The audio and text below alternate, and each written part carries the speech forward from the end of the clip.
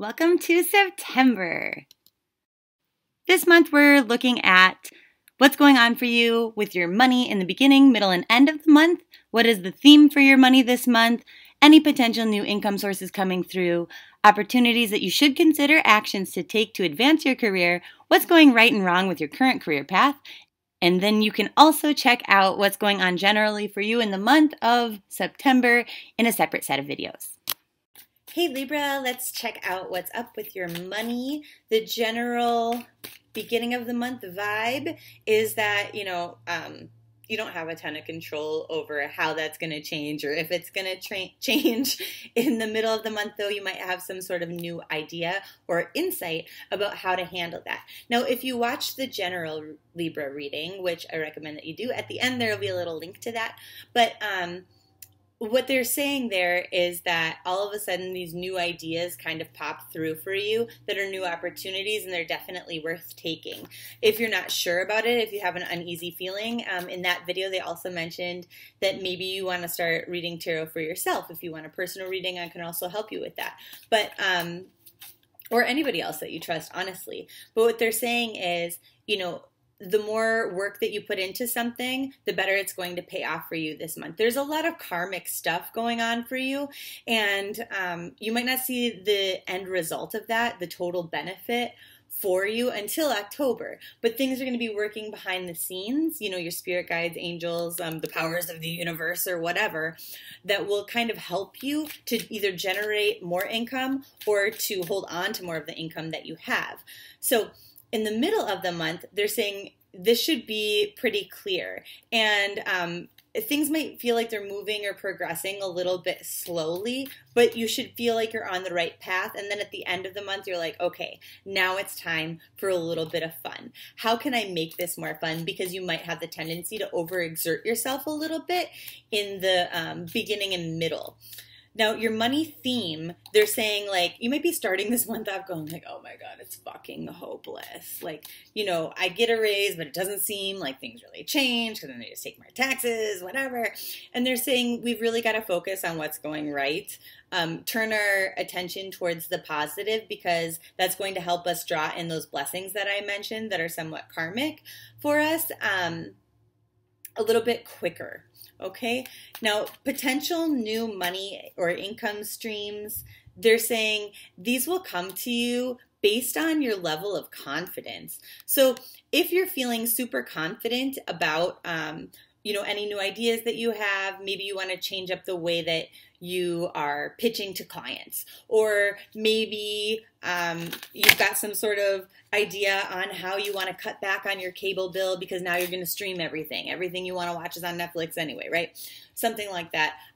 They're saying that you want to follow through with those ideas. Opportunities to consider are ones that you don't yet have. So when will those be coming through?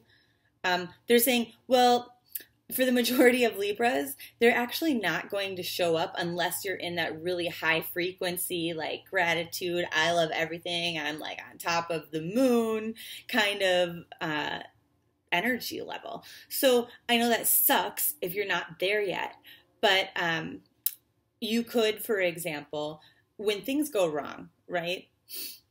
Maybe you lose an arm. You can be like, I'm so thankful I have this other arm, and every time you use that arm, I'm so thankful I have it. And that'd be an extreme example. But just to psych yourself up every morning, maybe don't read the news right away because it can be quite depressing, or don't look at Facebook right away because that can be quite depressing with everybody's complaints and stuff like that. Walk around and think about all the things that you love, I woke up on time. I love that I woke up on time. I happen to have a full tube of toothpaste, or at least enough toothpaste to put on my toothbrush. I love that. I have running water. Hell yeah. And you really psych yourself up with this annoying kind of I love it energy, but I swear it really does work. It feels fake as fuck initially, but the more that you do it, the more it really does bring you joy. Actions to take advantage of these energies, and they're just saying, look, if you're not feeling really confident and really joyful, then you're not going to appear that way outwardly to other people, so they're not going to approach you with the kind of things that we want to be approached with, these potential new opportunities if they're coming from an outside source. So what's right with your current path is that you understand that there are some things that we've held on to, and this is not dissimilar from the general reading, that, we care about them. We've probably put a lot of work, time, energy, love into them, but they're not working for us anymore, and we want something bigger and better, and it's time to move on, and we understand that. So actually taking those steps is going to be important. But what's wrong with your current path is they're saying some of you just really feel way too tied to it, and you're lying to yourself that it's something that you can't abandon or let go of. For some of you, this is a current job.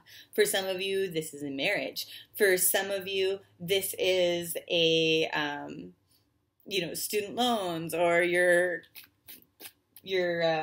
car loan or something like that. But it's definitely like a contractual type of agreement. Like, I've agreed that this is what I'm going to do. And it's actually time for many of you to walk away from that. And that could just be promises we make to ourselves too. I'm going to have a smoothie for breakfast every morning, and maybe your body needs something different. Maybe it needs something else.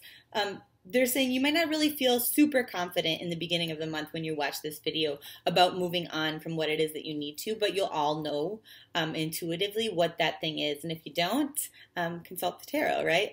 Because per your general reading, that's the spirituality modality that'll work best for most of you this month. Now, they're saying some of you are maybe going to have to kind of be a little bit bitchy and harsh with yourself and say, okay, you know what, maybe I am lying to myself. Some of you, it's going to be, that really blunt but honest friend that you have this conversation, you're like, what about this? And they kind of call you out on it. But the fact of the matter is, if we don't tear down, old crusty buildings, we can't build beautiful new palaces in their place.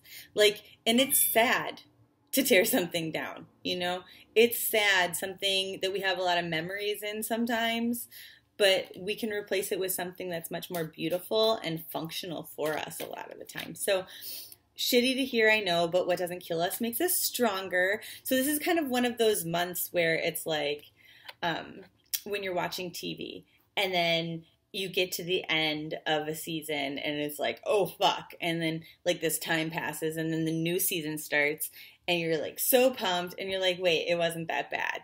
I'm actually really happy and excited now, 40 seconds into the first episode. That's kind of what's happening. So we might not feel the end result and the benefit until October, but some of you have a serious transition to make. For many of you, it's really not that big of a deal, but for some of you, it might be something kind of big. So love you a ton and see you in October.